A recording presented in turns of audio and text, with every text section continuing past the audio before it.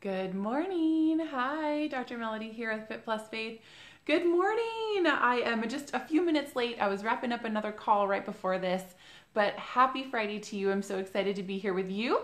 And we are going through day 35 of our 72-day devotional. We are almost at the halfway point. Monday will be our halfway point. I can't believe it. And so we are going through day 35 of our Rooted in Christ Devo, our 72 days of diving into our identity in Christ. And so I am so excited this is a beautiful message today about God's abundance, about the abundance that the Lord has for you. And so it's going to be wonderful. So good morning, ladies. Great to see you here. Alex, Elizabeth, awesome. Yes, as you're hopping on, go ahead and let us know where you're coming in from. We've got some ladies coming in from Alabama. I love it. Angela, great to see you. And okay, so let's dive in. Man, we're talking about a very short 2 verses in the book of Luke. However, they are powerful and they're so beautiful. It is Jesus teaching, and I'm going to read our declaration, and then we may want to shorten it a little bit because it is kind of long. But let's go through our declaration. Awesome. Alex is coming in from Chicago. I love it. So here's our declaration. I'll read it for you first, and then maybe we can decide how we want to shorten it. It says, I, insert your name, repeat after me. I, Melody, insert your name, have given, and it is given to me. I have given, and it is given to me. And it goes on to say, good measure, pressed down, shaken together, and running over. Men give into my bosom. Men give into my bosom. So let's just shorten it to the very beginning of that and say, I, Melody, insert your name, have been given, and it is given to me. This is going to go along with what we're about to read in Luke chapter 6.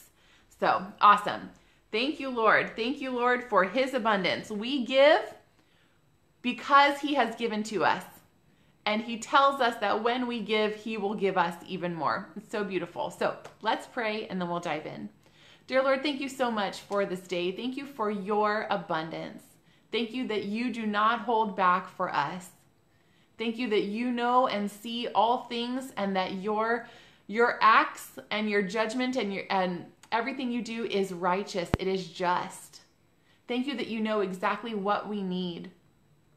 You know what we need before we even ask. Thank you, God, that you are so big. We can't even hardly understand or fathom you. But your love for us is so overwhelming. It's so overwhelming.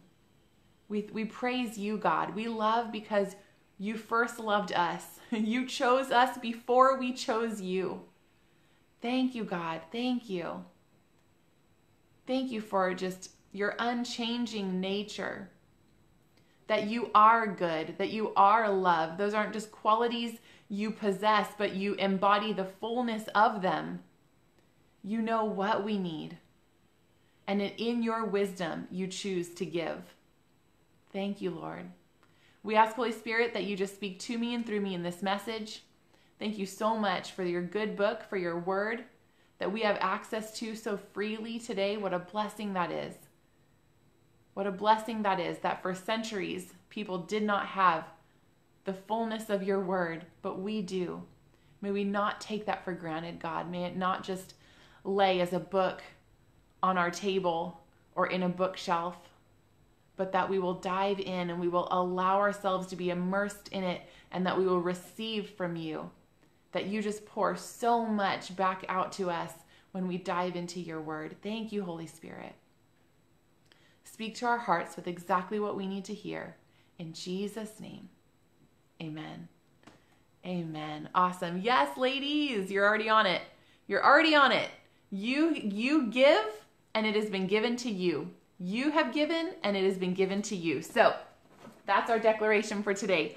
Let's dive into Luke chapter 6. Luke chapter 6. And if you haven't yet shared this out, if you haven't yet invited some friends or tagged some friends, go ahead and do that below as well.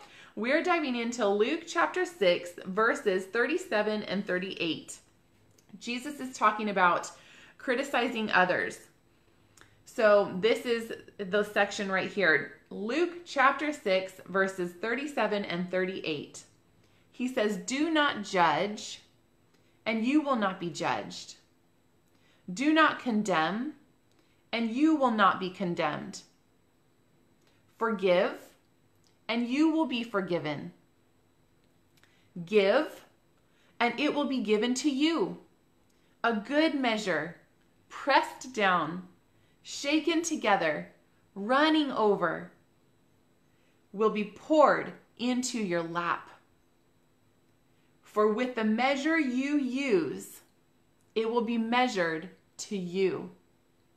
For with the measure you use, it will be measured to you." These are powerful words in these two verses. These are so powerful. There is so much here. Do not judge, do not condemn, and you will not be judged, and you will not be condemned. You know, it's just starting there. Forgive, and you will be forgiven, right? We love others because we have been loved first by God. We forgive others because we have first been forgiven by Him. Man, I remember coming across these verses a few years back, and they set me free. These little verses set me free. I was stuck in a place, this was 4 to 5 years ago now probably. I was stuck in a place of my physical health where I was completely judgmental of everyone and everything, including myself. Like all of the judgment I was giving myself for not looking a certain way, for not making the best decisions for my health, for not eating the best, for not, exercising, whatever that was. I was so judgmental against myself for those things that I was judging everyone else accordingly.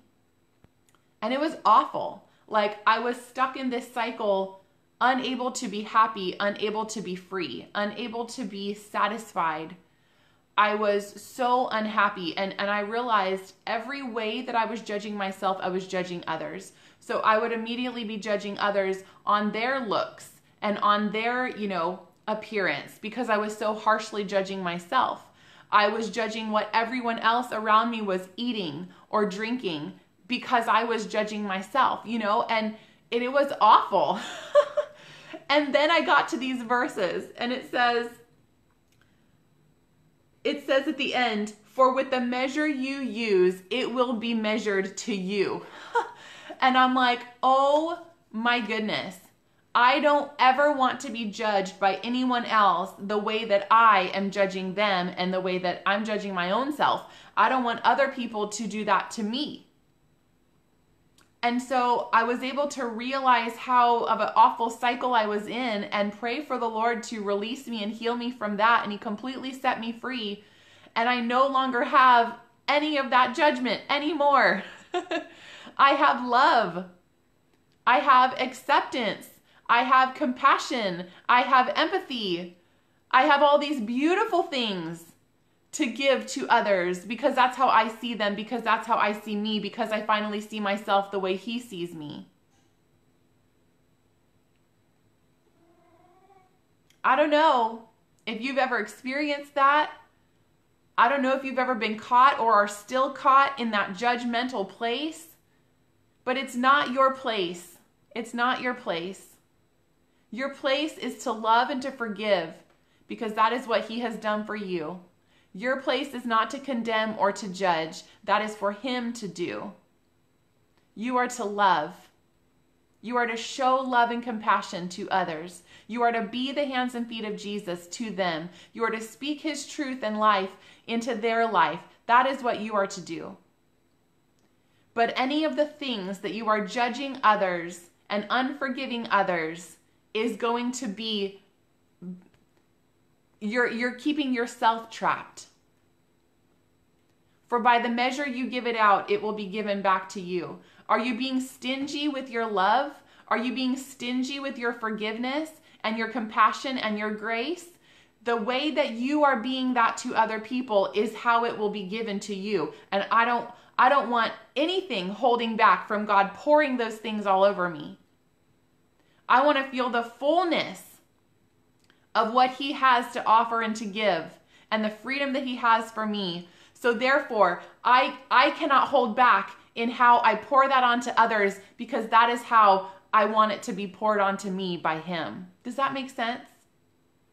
And it just, those truths just set me free. I don't need to judge others. I don't need to judge myself.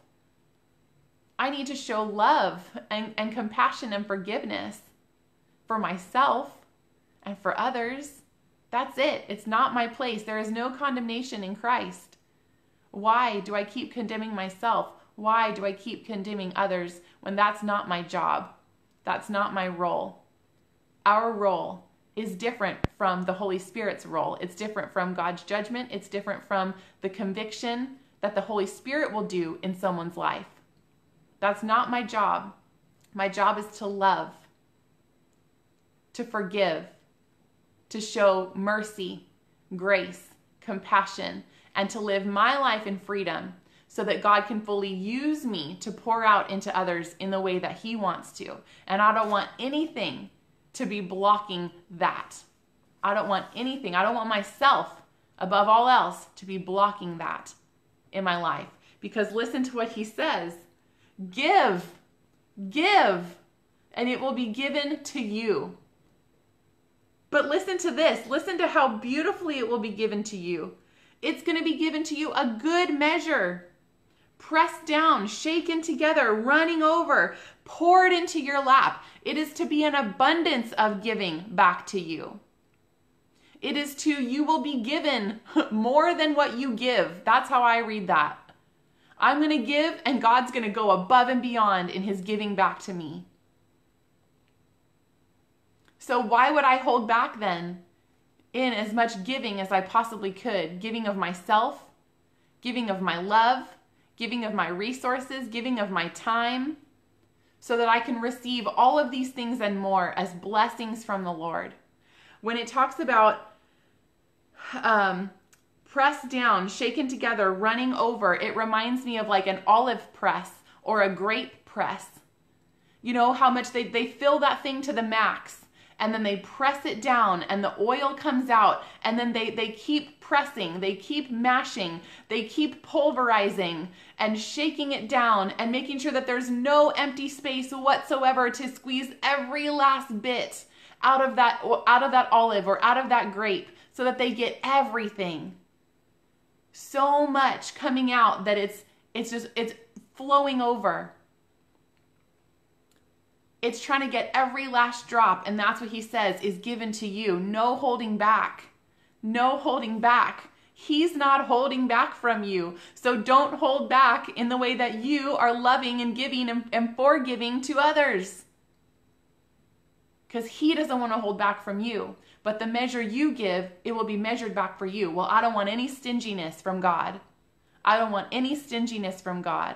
I want my measure to be so big that I know that's the measure I'm getting back from him. So good. All of that in two little verses. Oh my goodness. Jordan, what is up, girl? Newly married. Jordan says, looks like God wants me to hear this message today at the right place at the right time. You can't wait to get the book. Oh, I'm so glad. Might be a good one to go over in our women's small group. That is wonderful. Oh, so good. We're so excited to have you here, girl, and so excited for your new marriage as well, and just stepping into a new beautiful season in life. So good. Yes, exactly. Showing us how to love and forgive ourselves so that we can move forward doing that for others as well. Oh man, Elizabeth says, my stepmom was awful to me the decade she was married to my dad. It's been 12 years since you've last seen her. Last night, 12 hours ago, you prayed for her and that she can find peace and not be so miserable, and that you forgive her for what she had made you live through. Not forgiving her is one thing I have just never been ready to do. But it was finally time, and it was so freeing. Praise the Lord. Praise God for you, Elizabeth. Forgiveness, it doesn't mean it's easy. It doesn't mean it's easy. But we are commanded to do it. But what's so beautiful is that when we get to that place and when we're ready, when we finally get to that place and we're ready, it frees us. It doesn't matter if the other person cares. It doesn't matter if they even know. It doesn't matter if they never asked. It doesn't matter anything to do with them. It's the releasing for you. It's the releasing for you to the fullness of forgiveness that you could say, I even wish the best for you. I even want good things for you. I want God to heal and move powerfully in your life, even if I never know about it. Even if I never get to see it, I still want those things for you, and I'm able to forgive, even if I was never asked. I'm able to finally forgive, and so that I am free. We forgive not because it's easy and not because we don't care. We forgive because we have been forgiven first. God has forgiven everything we have ever done or will ever do if we ask Him. If we ask Him, He will forgive everything. And He's been ready to do that long before you were even born. He knows and has seen your life. And He is ready and has already paid the price for you through Jesus. So that when you receive that gift, and when you choose to receive His forgiveness, He is ready to forgive you. He has forgiven us first. That is why we can forgive others, because His love for us is so great. And we don't want anything blocking that in our life. And forgiveness frees us. Man, it frees us. Yes, ladies. Yes, ladies, cry it out. Do what you need to do. Let the tears flow. Like, tears are so healing. Tears are so healing. They communicate to God in ways that we never ever could. Have you ever seen this? I've shared this at one point, but it's been so long. Have you ever seen this? They have done microscopic images of tears. And they have taken tears that come from different emotions. So tears that were cried in anger, tears that were cried in pain, tears that were cried in joy. They've taken tears that have come from different emotions, and they have like microscopically looked at them and studied them. And the tears themselves have different chemical makeup. Not chemical makeup, they have different patterns in their creation. Like, it's outrageous. You can see a tear from anger and bitterness. The tear, it's like how a snowflake looks different. It looks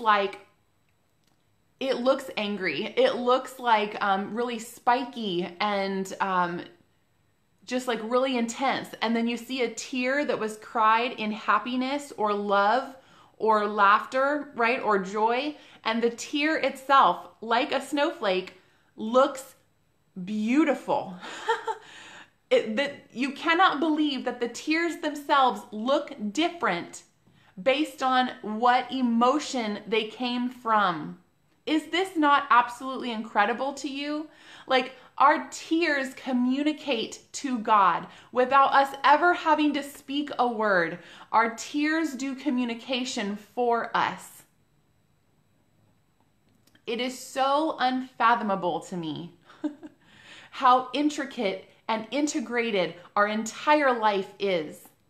Our mind and our body so integrated that even our tears look different when they come from different emotions. And so don't hold the tears back, is what I'm saying.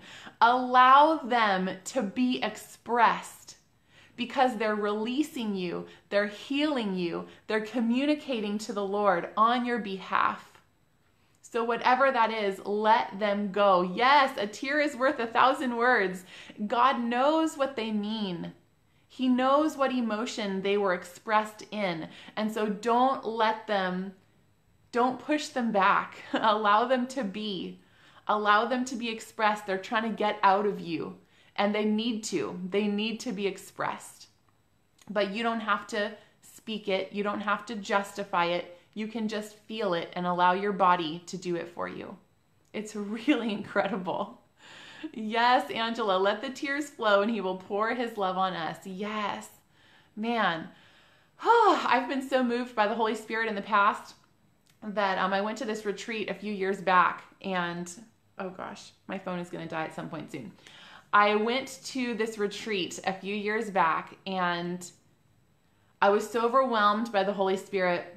He was doing such a move in my heart and was releasing me and healing me from so many things and reviving dreams and just doing all this beautiful stuff that I had pushed down and thought was gone.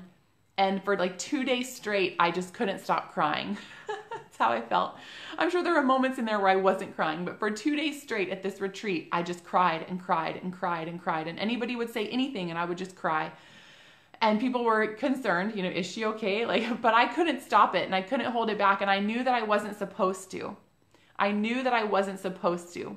I was supposed to allow the tears to wash through me and to express the pain and the healing and everything that I was experiencing, to allow the tears to do their work because I knew that the Holy Spirit was breaking something free and was cleansing me in that moment. And so it was so powerful. It was so beautiful. And so I have a new phone, guys. So it's making noises and I have no idea what it means yet. So I apologize for that. I'm trying not to get distracted by it. Anyway, all that to say, let your tears do what they need to do and allow yourself to sit in these verses this morning of God saying, let him be the judge. Your job is to forgive and to love. Free yourself from judgment and condemnation of yourself and of others. Forgive and you will be forgiven as you already are. And then he will give. You give and he will give it back to you in an abundance of what you ever gave. But the measure that you give it out is what will be given to you. So don't hold back. Don't hold back because his desire is to not hold back from you. So good. He's so good. He loves us so much. He loves us so much. He wants us to be free. He wants us to experience him. He wants us to experience the depths of his love, of his transformation, of his grace, of his mercy, of his power. That's what he wants for us. Because if you can fully experience it, then he knows that you will share that out and you will be that light for someone else. It's never just for your healing. It's never just for your experience. It's very personal to you, but it's never just for you. It is so that it will pour out of you. It will help to heal and set someone else free when you share your story. Man, so good, so good. So yay, thank you ladies. Okay, your declaration for today, if you haven't yet spoken it out, if you haven't yet typed it below, I, insert your name, Melody, right? Tanya, Angela, I have given and it is given to me. I have given and it is given to me. That's the short version, all right? If you've got your Devo, you see the full declaration there. You've got your deeper reflection questions. You've got your journaling space. Head to rootedinchristbook.com and grab yours on Amazon to continue to go deeper in this journey for yourself. Someone can type that down below, rootedinchristbook.com. That'll take you there. But I, Melody, have given and it is given to me. Man, so good. Jordan says, I was once hit in the face by a very close family member. Is that literal or figurative? Oh my goodness. Oh yes, it was literal. Broke your face. Oh girl. The second it happened, I was never upset or mad. He was wonderful, and you were in the wrong place at the wrong time, and he was going through a lot. You forgave him the second it happened, but for 15 years, you've always waited for an apology. Oh my goodness. This past year, I realized maybe he can't forgive himself and needs to know that he was forgiven. You spoke with him and realized how severe that truth actually was, and that he not only couldn't forgive himself, but he was in denial. I hope my forgiveness expressed sets him free from those chains.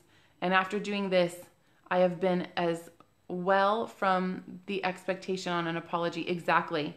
Yeah, you cry and you hurt for him, but you know that you have done what you needed to do to forgive him, and praying that he will get to that place to be able to forgive himself as well and receive forgiveness from the Lord. Yeah, absolutely. Thank you for sharing. Oh, so good. Yes, Jordan says, tears are healing waters. I fully agree. All right, ladies, thank you so much for being here with me today. I will see you on Monday for day 36. Join me Monday, Wednesday, Friday at 8:30 a.m. Pacific time. Tag a friend, share this out. I'll see you later.